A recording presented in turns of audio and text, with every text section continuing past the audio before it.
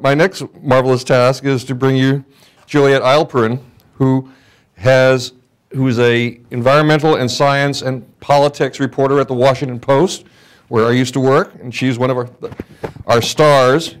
And she's also the author of Demon Fish, Travels Through the Hidden World of Sharks, which is an amazingly interesting book, especially when you start reading all the stuff about her jumping off boats into a sea full of things with big teeth.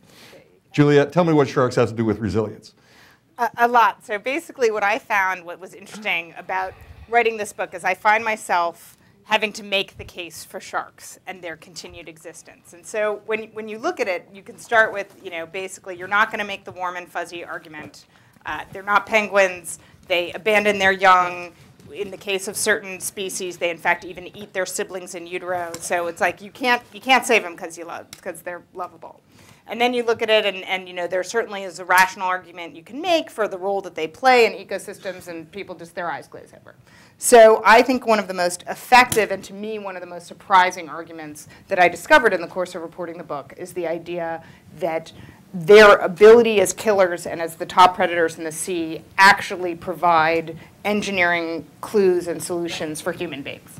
And so essentially when I went through it and kind of tried to talk to people about what are the practical implications that you can get through this field of biomimicry, what you really see is that we can look at how they detect electrical currents, and is there a way we could model car batteries on that? Could we look at their armored skin teeth, and could we cover our ships with it to allow them to resist barnacles and move faster? And so there are all these different ways where you can essentially look at how they have already adapted to the environment. And while, again, sharks are a fantastic example, there's a team now working on a robot modeled on a jellyfish. There are people trying to make better helicopters based on how whales move. And so really kind of your possibilities are endless. And so that's how sharks can help us be resilient.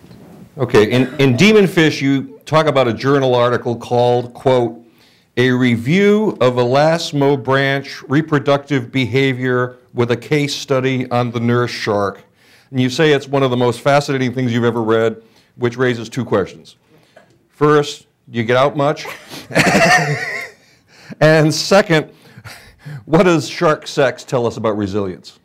Well, that's really interesting. All right, so right, I mean, basically, let's be honest. It's shark porn. It's fascinating. It's basically an incredibly detailed description of shark mating, and particularly by a couple of folks, including Jeff Carrier, the lead author, because nurse sharks are easier. One of the things that's really difficult about learning about sharks is how elusive they are. But nurse sharks in many ways are the most accessible. They're the ones when a lot of people say, I went snorkeling and I saw this shark and it freaked me out and it was lying on the bottom doing nothing. That's a nurse shark.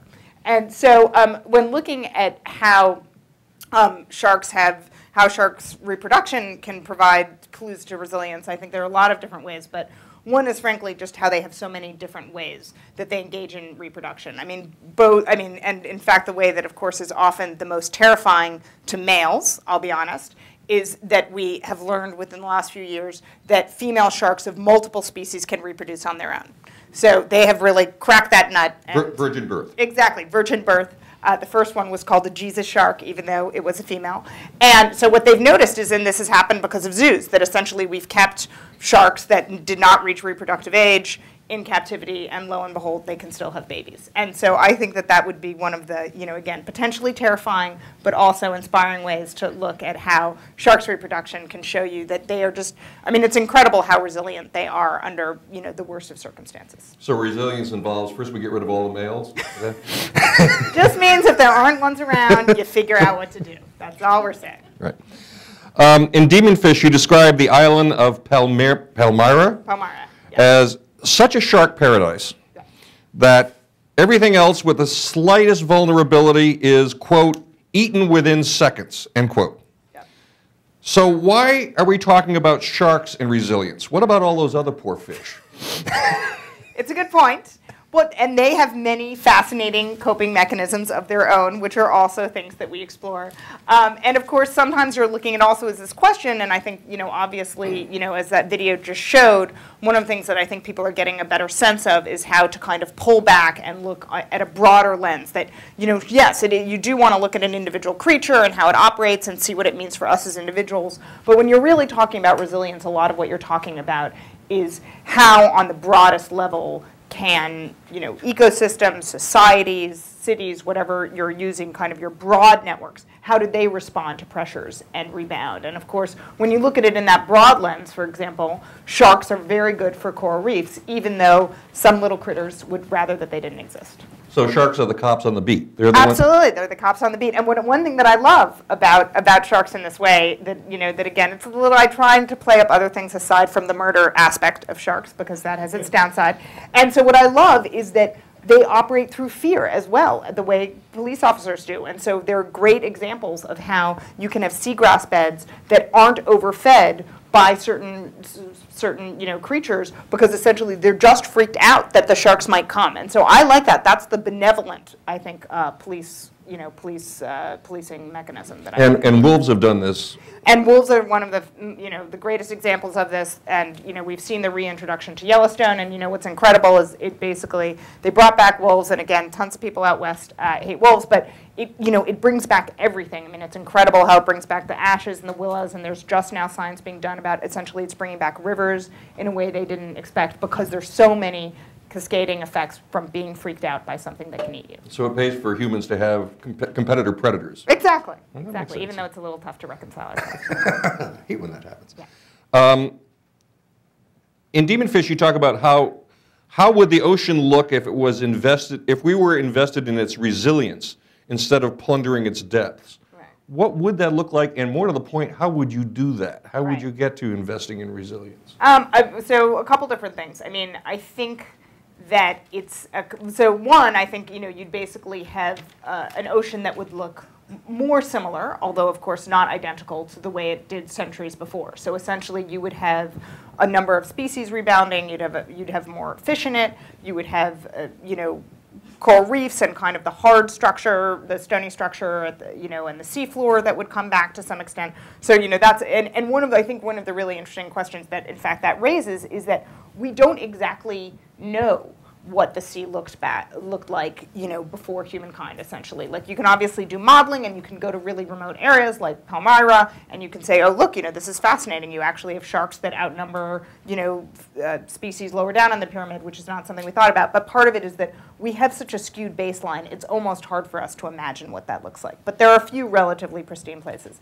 And then in terms of how you go about doing that, essentially, you do a combination of things, but part of it is, frankly, putting some places off limits. That basically, if you're really serious about this and you really actually want the oceans to be more resilient, part of what you're going to do is say that certain areas cannot be extracted the way they are. Part of it will be restoration, which is going on right now and going on near here in terms of restoring eelgrass beds and marshes and a whole set of different, replanting, doing coral nurseries, which they're doing. So part of it is doing that, but it's a combination of basically some activity and some, frankly, leaving it alone, and also some, I would say, some exploration to kind of find out what else. Is it as, quote, easy as that? I mean, you talk about how no self-respecting wedding in China can possibly occur without shark fin soup, because which doesn't taste like anything and doesn't, and yet you'd have to change vast amounts of culture, human culture, in order to achieve. I mean, can you do that? I think it's doable. I think it's difficult. I mean, I think particularly, everything that involves restrictions is hard. I mean, I think, there's a really interesting debate that's going on right now in the United States connected to what you're mentioning, which is that there's been this move to ban, for example, the sale, trade, and possession of shark fins, which is one of the main reasons why sharks are being targeted. They're kind of dying for a couple of reasons, but in terms of targeting, that's why they're being caught across the world. And now, so you have Hawaii, California, Oregon, Washington, all have outlawed it. You have initiatives in New York, Florida, Maryland, and other states, actually even the landlocked state of Illinois, seeking to ban shark fins. And there's a whole debate. Are you declaring war on someone's culture? Now, I would argue that, we put huge restrictions on wild caviar when we realized that sturgeon, one of the most ancient fish, was disappearing. And people didn't say that's an attack on Russian culture. They said, look, this species is in huge trouble and we're doing something about it. But I think, it essentially, it's a heavy lift. But if you convince people that essentially they have a reason to be invested in the ocean in the first place, it becomes a little easier.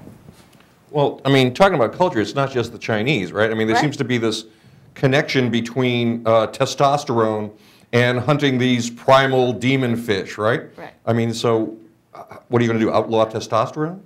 No, and in fact, when I was aboard, there's a fisherman called Mark the Shark who operates off Miami Beach, who goes out with celebrities as well as just ordinary people, and it completely happened as a coincidence. When I was on the boat with him one time, Rosie O'Donnell came up on her jet ski and boarded, and later, which is something I write about in the book, and later actually did go out fishing with him, and recently he posted these pictures, and they were a controversy. So it's a kind of a macho-ness that is not necessarily related to testosterone, and so, but I absolutely agree. I mean, I think that's tough, and then I think you also have the issue of just regular fishing, which, again, we have. There are plenty of fishermen who think that it's their right to take as much as they can, and so this is tough. But I think that, again, you can actually talk to people, and even ironically, there's something that is so, in some ways, macho about sharks to begin with, that there's a way that you could argue for their continued existence, even to the people who are most invested in kind of defining themselves by catching.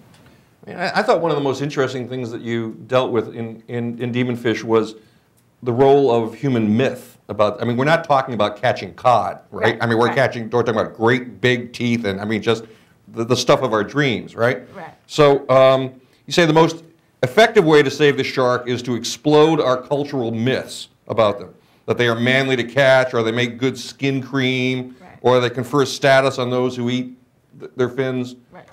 Again, I mean, what's the role of fetish or myth or fear or fascination?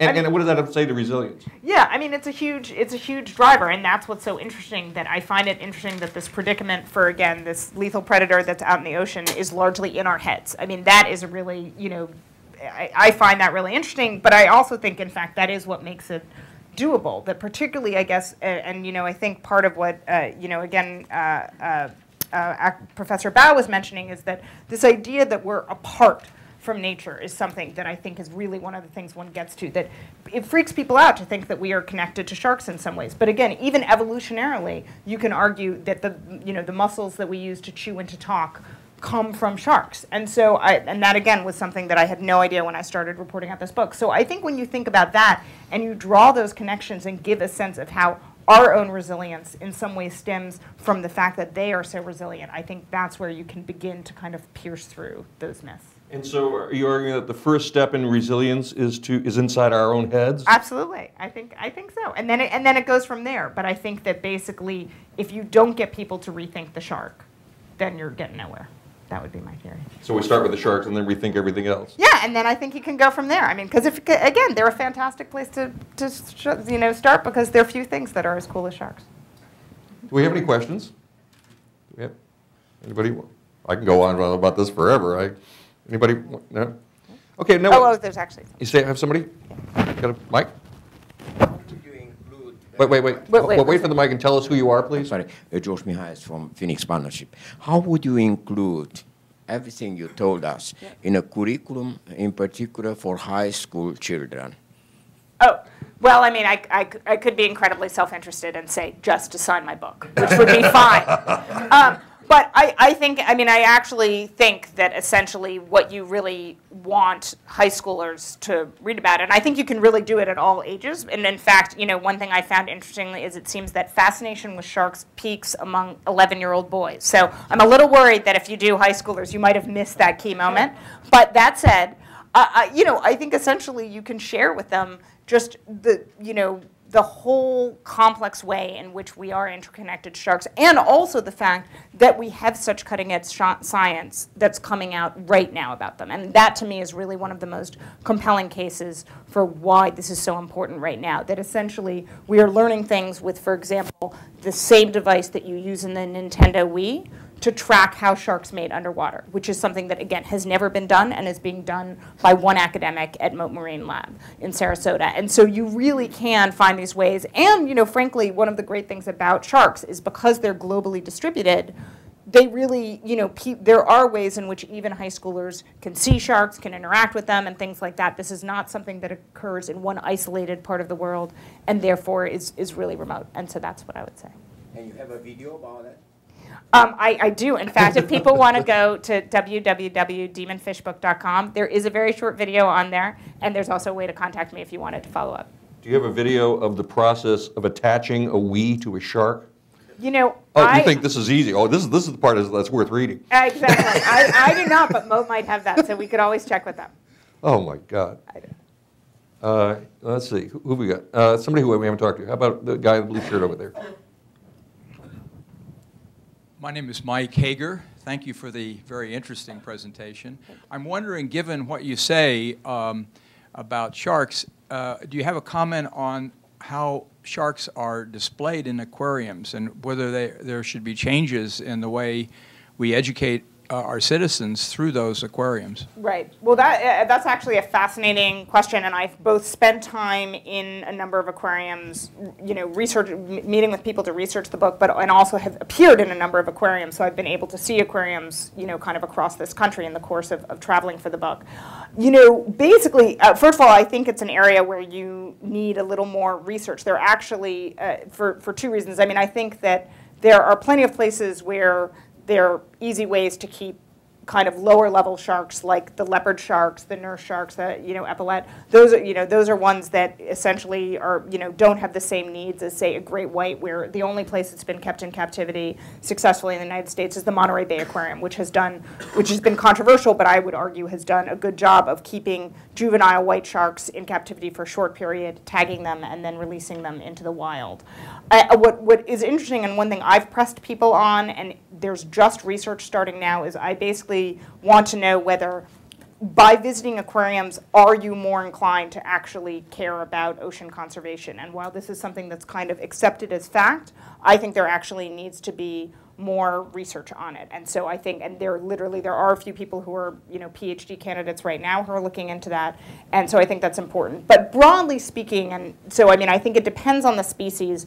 I think seeing sharks physically is actually a very important thing. And so while I would certainly say if you have the opportunity, seeing them in the wild is the period where I think, you kind of, again, it was the first time I got in the water as sharks. So you throw the 11-year-old boys over the boat? Throw them in the boat. I mean, when I was cage diving with a great white, I was next to a 9-year-old Brazilian girl. So now I'm not necessarily saying that all 9-year-olds might want to get in a cage with a great white, but it can be done. I can tell you ones that are, better to get in the water with at that age.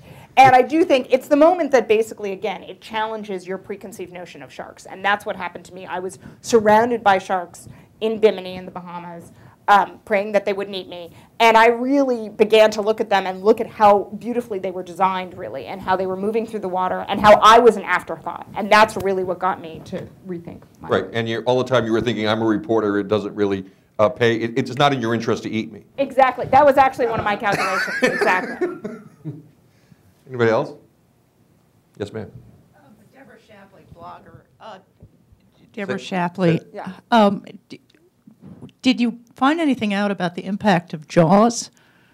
Right. I mean, the answer is it had a tremendous impact, and one has to say a negative impact on people's perceptions. I mean, I think Peter Benchley, and I always, my disclaimer is, Peter Benchley became a huge person who actually did work on behalf of sharks. His widow, Wendy Benchley, does tremendous work to this day, and I think that, he really did recognize that what was interesting is he tapped into our deepest fears. It's not like people weren't freaked out before, but there was a way that he made it real and brought it home, both through his book and his movie, that, that really, had a tremendous effect. And you can see, I mean, basically, there are statistical studies that beach visits went down in the United States nationwide after it came out. I have interviewed multiple marine biologists who told me that they stopped going in the water as kids. But then ultimately, one of the things is, since a marine biologist in many ways is the hero of the book and the movie, that then they, particularly the movie more than the book, they came to see it as a great profession. So it's had a mixed thing. But there's no question that you saw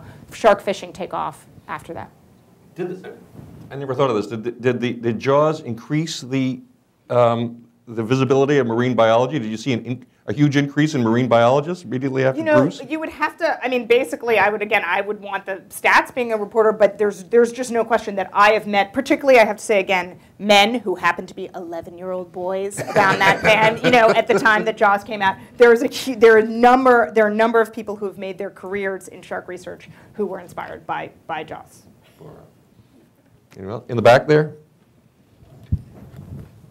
Hi, my name is Russell Mall. I was sitting here trying to figure out a tagline or a tweet to send to you, and the thing that kept popping in my head is just a takeaway of this. Right. And I was wondering if it kept popping in my head like the Jeff Goldblum line from Jurassic Park, life will find a way. And is that the resilient tagline learning takeaway piece that you'd like to leave with us? I think that's a good tagline. It's in fact, I have to give credit to the fact that actually there's a fantastic researcher at Stony Brook University, Damien Chapman, who said that line to me when he was the person who discovered that they could do asexual reproduction. So, I mean, I think that that in fact life will find a way is a pretty good summary. But I guess part of what it is it's the quest of figuring out how it finds a way that I find particularly fascinating. Not just that there is survival, but how does survival work?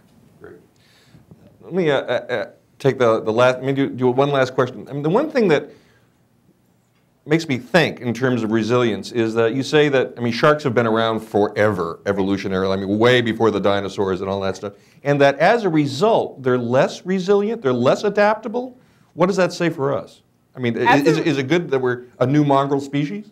That's interesting. I still think it's bad news because basically what it meant is because they've been such a top predator, they have not been pushed to change who they are. And I think, unfortunately, that phenomenon applies almost as well to humans, despite the fact that we're pikers in the evolutionary process. Great. Thank you very much, Juliet. Appreciate it. Thank you. Yep.